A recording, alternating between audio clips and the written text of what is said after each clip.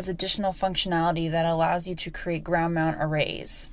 The first thing to note in PVCAD is that when you create your boundaries, you have the option of creating a ground mount outline specifically. In this case, I'm going to take a polyline and trace out my ground mount area.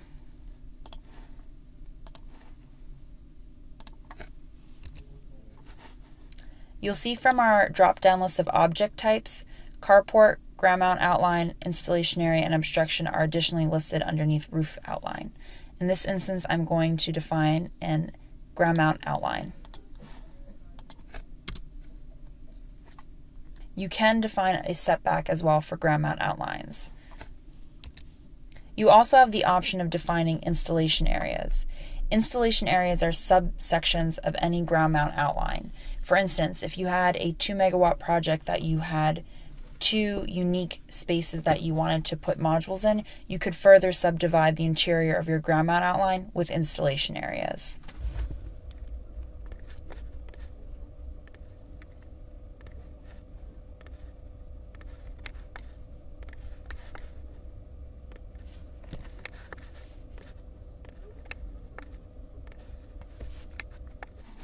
Once we've defined our ground mount outline and any installation areas we would like, which are optional, under mechanical layout we can also make layouts in terms of tables. Here I've defined my mounting system as ground mount, and in this case we'll be using user defined. Also selecting a specific module from our database of modules. Next, we can define specific tables. In this rows by column section, we'll change it from 1 by 1 to our table size. After we've defined a specific table, the spaces between individual modules are defined under module frame gaps.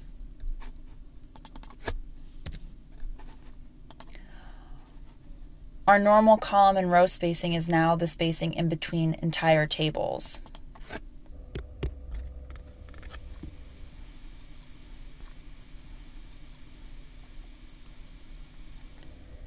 Once I'm happy with my table size and my table spacing, I'll come down to the bottom and say Make Layout. In this instance, we have the same options of fill or click and drag. In this instance, I will use fill.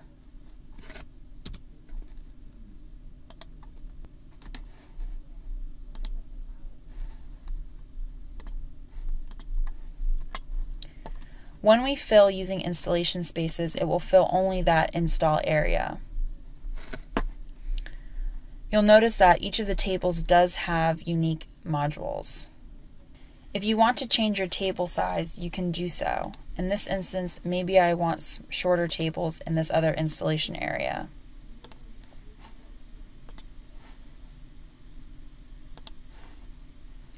Here I'm going to select click and drag.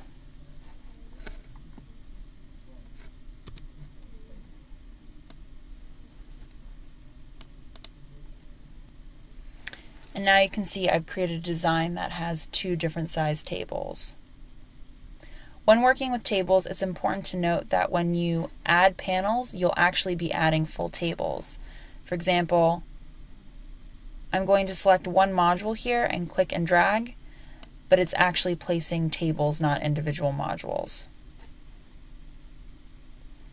Similarly, if I click to select and delete an individual module, it will actually erase the entire table. To omit singular modules from a full table, select the modules you want to omit. Then, in your PVCAD ribbon, select the button that says Omit Modules.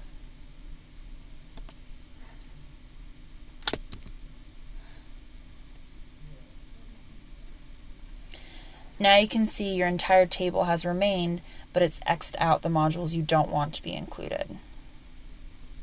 When doing electrical design for ground mounts that use tables, you should definitely use string auto. Define your string length as the row length of each table.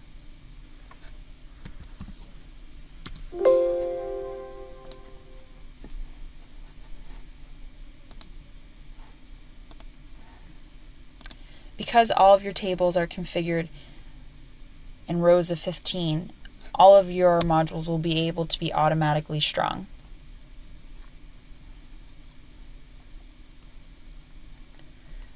When we zoom in, we'll see that every single string is uniquely numbered. It's important to note that PVCAD has no cap on system size. This project we've created today is 6 megawatts. However, you'll notice that the larger your project gets, the longer processing time will take because it has to plot each individual module. We recommend if you're working on projects that are larger than 5 to 10 megawatts and or are using single axis trackers, we recommend you try out PVCAD Mega. This is our PVCAD specifically for single axis tracker and multi-megawatt layouts.